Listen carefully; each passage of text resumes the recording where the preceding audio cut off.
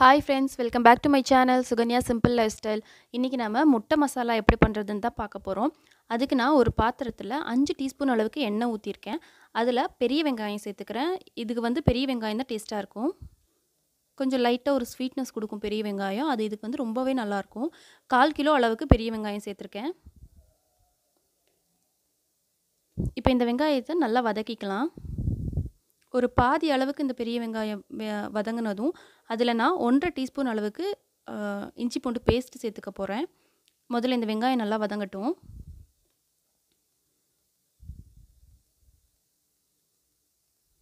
இப்போ வெங்காயம் வதங்கிருச்சு. நான் இஞ்சி பூண்டு பேஸ்ட் சேர்த்துக்கிறேன்.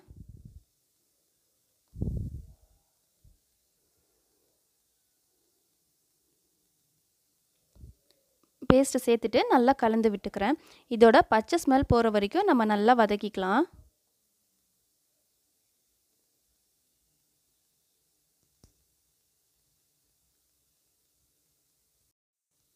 இப்போ இந்த வெங்காயம் நல்லா வதங்கட்டும். அதுக்குள்ளே இந்த பக்கம் நான் ஒரு சின்ன பவுலில் 1.5 டீஸ்பூன் அளவுக்கு கடலை மாவு எடுத்திருக்கேன். அதுக்கு கொஞ்சமாக ஒரு சிட்டிகை அளவுக்கு மட்டும் நான் உப்பு சேர்த்துக்கிறேன். அந்த மாவுக்கு தேவையான அளவு மட்டும். இதில் கொஞ்சம் தண்ணி ஊற்றி நல்லா கலந்துக்கலாம். கட்டி இல்லாமல் நல்லா ஸ்மூத்தாக கொஞ்சம் கெட்டியாகவே கலந்துக்கோங்க. இந்த மாதிரி நான் கலந்துக்கிறேன். இப்போது வெங்காயம் நல்லா வதங்கிருச்சு. சின்ன சைஸ் தக்காளி ஒரு 3லேருந்து 4 தக்காளி வரைக்கும் நான் கட் பண்ணி வச்சுருக்கேன். இதையும் இது கூட நான் சேர்த்துக்கிறேன். இப்போ இது ஒரு தடவை நல்லா கலந்துக்கிறேன்.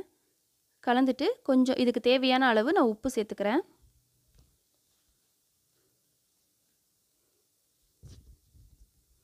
உப்பு சேர்த்துட்டு நல்லா கலந்து விட்டுறேன். உப்பு சேர்த்து கலக்கும்போது தக்காளி வந்து ரொம்ப சீக்கிரமாகவே நல்லாவே மசிஞ்சு வெந்து வந்துடும். அதனால தான் இப்போது ஒரு மூடி வச்சு சிம்மில் வச்சு வேக விட்டுடலாம். இப்போது இன்னொரு அடுப்பில் நான் தோசை தவா வச்சுருக்கேன். அதில் எண்ணெய் ஊற்றிருக்கேன். ஒரு 3 முட்டை வந்து நான் வேக வச்சு எடுத்து வச்சுருக்கேன். அதை 2 கட் பண்ணியிருக்கேன். அந்த கட் பண்ண முட்டையில் நம்ம கலந்து வச்சுருக்கிற மாவை அப்ளை பண்ணிக்கலாம்.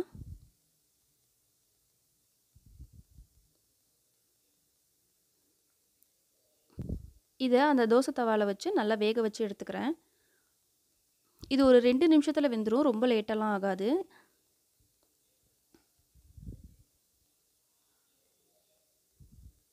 இதே மாதிரி இருக்கிற எல்லா முட்டையும் நான் மாவு எல்லாத்தையும் அப்ளை பண்ணி நான் வேக வச்சு எடுத்துக்க போகிறேன். ஸோ இப்போ எல்லா முட்டையும் அதே மாதிரி பண்ணியாச்சு. இது வந்து ஒரு 2 நிமிஷம் கழித்து நீங்கள் அந்த அடுப்பை ஆஃப் பண்ணிடலாம். ரொம்ப நேரம் ஆகாது. இப்போ அதை பண்ணிட்டுருக்க டைமில் வெங்காயம் தக்காளி ரெண்டுமே நல்லாவே வதங்கிடுச்சு. இப்போ இதை நான் ஓப்பன் பண்ணி பார்க்குறேன்.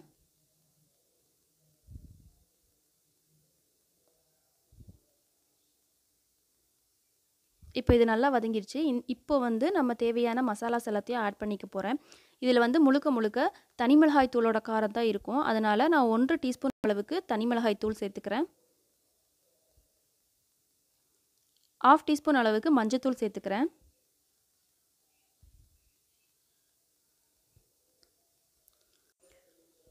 1 டீஸ்பூன் அளவுக்கு கரம் மசாலா சேர்த்துக்கிறேன். கொஞ்சமாக வாசனைக்காக மட்டன் மசாலா சேர்க்குறேன். உங்களுக்கு மசாலா ஃப்ளேவர் பிடிக்கும் அப்படின்னா நீங்கள் இதை சேர்த்துக்கலாம். இல்லை அவ்வளோக்கா பிடிக்காது அப்படின்னீங்கன்னா இதை ஸ்கிப் பண்ணிடலாம். ஸோ மசாலா எல்லாத்தையும் போட்டுட்டு இதை நல்லா ஒரு தடவை கலந்து விட்டுடலாம்.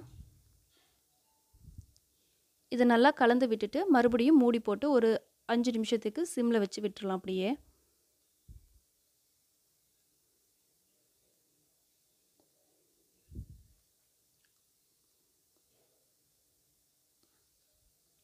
இப்போது 5 நிமிஷம் ஆயிடுச்சு. இப்போ நான் ஓப்பன் பண்ணி பார்க்குறேன்.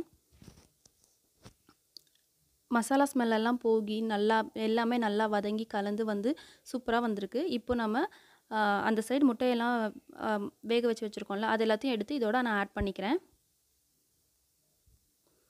நம்ம அந்த மேலே அப்ளை பண்ணியிருக்கிற மாவு நீங்கள் சாப்பிட்டிங்கனாலே அவ்வளோ டேஸ்ட்டாக இருக்கும். கண்டிப்பாக அது எல்லாருக்குமே பிடிக்கும். நீங்கள் எல்லாருமே ட்ரை பண்ணி பாருங்கள். ரொம்பவே நல்லாயிருக்கும். நம்ம இந்த மாதிரி பண்ணும்போது கொஞ்சம் டிஃப்ரெண்ட்டாகவும் இருக்கும். அதே சமயம் நம்ம இப்படி போட்டு கலக்கும்போது முட்டையை நம்ம நார்மலாக கட் பண்ணி போட்டோம்னா மஞ்சள் கரு முட்டையோட வெள்ளை அது எல்லாமே தனித்தனியாக போய் அதெல்லாமே மசாலாவோட கலந்துரும். இப்படி நம்ம பண்ணும்போது அந்த மாதிரி எதுவுமே ஆகாது. முட்டை அப்படியே முழுசாவே இருக்கும். இப்போ இதை நல்லா கலந்ததுக்கப்புறம் இதை மறுபடியும் மூடி போட்டு ஒரு 2 நிமிஷத்துக்கு சிம்மில் வச்சு அப்படியே விட்டுருங்க.